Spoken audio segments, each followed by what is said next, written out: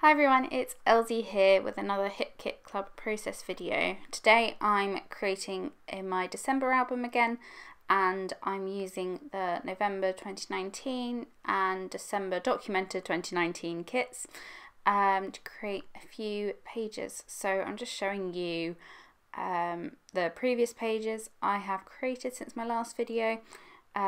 These were created for the blog, and now I'm doing the next few pages. So I was challenged to create something with lots of sparkle and to include my favourite things. So a few of my favourite things are, well, sparkle, but also I love using cut files, and I haven't actually used any cut files in this album yet, so I thought it was high time that I did so. So off camera I've already cut and backed this cut file, which is designed by Annette, and it's called Star Wreath, and I'm pretty sure it's one of the subscriber exclusive ones, but I'll link to the cut files down below so you can double check that. And yeah, I've backed it with various papers from the kits, and I cut the cut file in half and mirrored those halves together so they would look the same on both sides, like when you flip the page over. And yeah, that was really simple to do in my Silhouette software. So I'm also backing this little piece with some of the specialty vellum we got in the December documented kit. I think there's so much in these kits I can never remember which is in what, but yeah, the vellum is super pretty. It's just like this gold polka dot, but I wasn't too keen on how it looked on the reverse side when you flipped the page over, so I decided to double up the vellum and match the dots up together, so it would create a thicker piece of vellum, but the gold dots would be on both sides. So yeah, I really enjoyed the way that looked. And now I'm kind of going back a bit, and I'm creating a couple of pockets with the pocket life cards and things like that. These acetate die cuts came in one of the kits, and I absolutely love this little jar. It's just blank, so you can add whatever you want into it or onto it and create your own little scene. I decided to create basically my own shaker pocket, so I firstly added a few small tree stickers and popped them on a little like snowy hill, and then I used a 3 by 4 inch piece of acetate and stitched the jar onto that, and filled it a bit with sequins, and then closed the ends up. And yeah, it kind of creates this like little see-through pocket, but the jar sits really nice and neatly in like the middle of the pocket, because I was thinking of ways to do it, and I was just gonna sort of adhere some acetate onto the back of it in the shape of the jar, but then I thought no, because it would just be flopping around all over in the pocket. So yeah, just used a 3 by 4 bit of acetate, and yeah, we get acetates in the kits as well.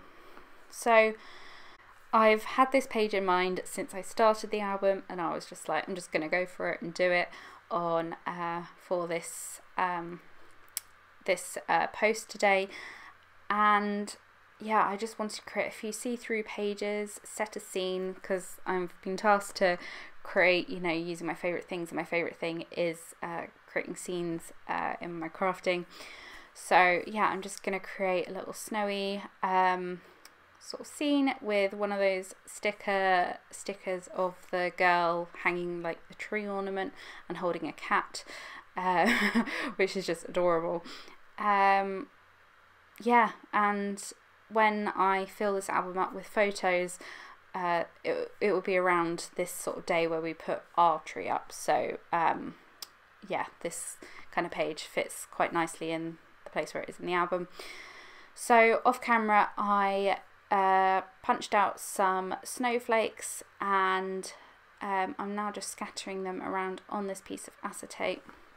I used cardstock from the cardstock kit to create the tree, and just added some machine stitching just to add a little bit more detail. and yeah, these snowflakes kind of just really finish off the page, I think.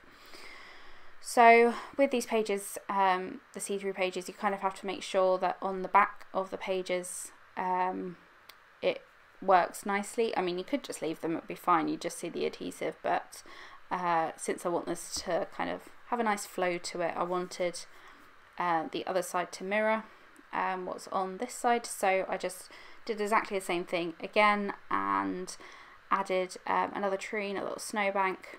There's obviously no reverse sticker of the girl, so you're just going to see the white backing of that, but that's fine. And yeah, the glue I use dries clear, so on the back of the snowflakes you really can't see the adhesive, so yeah, I didn't double up the snowflakes. And then I decided to create another shaker pocket.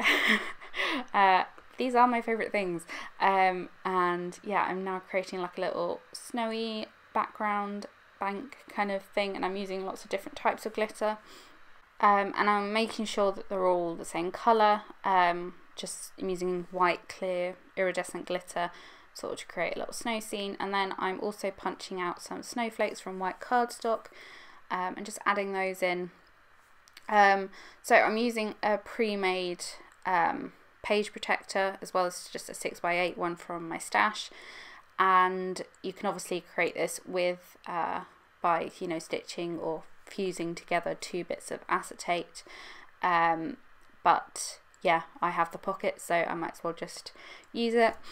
And then you can see I did that little running stitch across the bottom of the page, and that was just so when I attached the snowbanks, the glitter paper snowbanks, to these, that the glitter wouldn't fall straight to the bottom, and then you wouldn't be able to see it and it would be difficult to move, and you can see now it kind of piles on top of the snowbank, and it kind of creates a more like realistic look, I guess.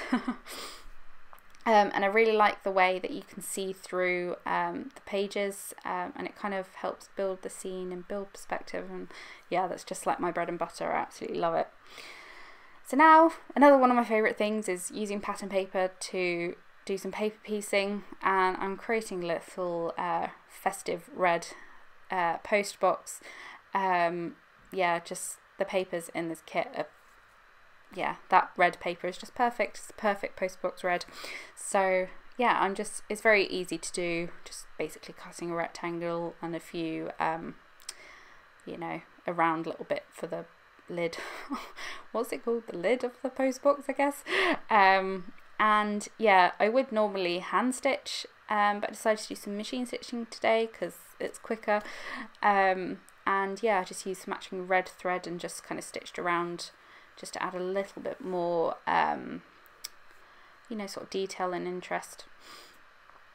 And yeah, I'm really pleased with the way it turned out. So yeah, I also added some stickers, like a little house sticker and the trees, and yeah, obviously a little path, floral die cuts. Yeah, it's just all my favourite things. And in terms of photos, I've obviously said this before, I will add them after I've basically done the whole album because I don't have a photo printer at home. But yeah, just finished it off with a few little bits of embellishments, and yeah, I hope you're inspired to sort of create a few pages in your albums, make a few or several shaker pockets like me. And yeah, thank you for watching. I hope you enjoyed this video. Make sure you check out the hip kits, they'll be linked below, and I shall see you next time. Bye everyone.